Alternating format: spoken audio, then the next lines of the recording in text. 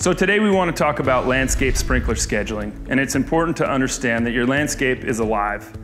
That being said, it also takes care and constant attention, and you should understand that your sprinkler should be adjusted based on conditions with the weather, your home orientation, and seasonal changes.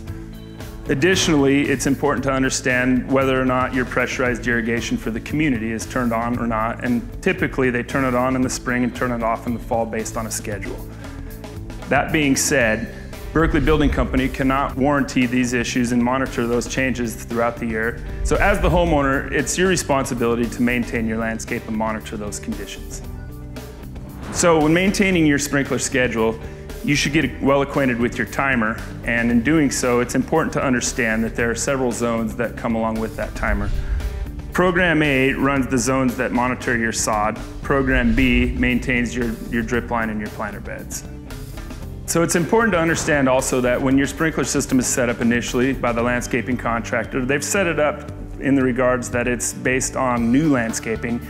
And so it's important to change that time, whether or not the conditions change during the season. That being said, if your grass is too wet, turn the sprinkler time down a little bit, and if your grass is getting dry, just turn your sprinkler timer up a little bit. And a good way to assess the moisture level in your lawn is to use a shovel, just stick it in the ground, and then depending on whether or not the shovel goes into the ground easily will determine whether or not the grass is moist. If it goes in easily, the grass is pretty wet, and it may even require you turning your sprinklers back a little bit. If it's too dry, then your shovel will have a hard time going into the ground. So there's several kinds of sprinkler heads in your yard to maintain. The first kind is a pop-up sprinkler head. It sprays in one pattern on your lawn and it stays there consistently, therefore watering that area of lawn the whole time.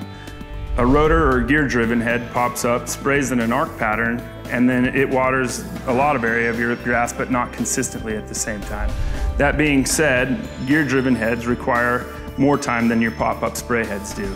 There's also drip lines in your planter beds, and those require more time than either of the two, but typically only come on once a day. Refer to the How to Water Trees and Shrubs video for more information about drip zones.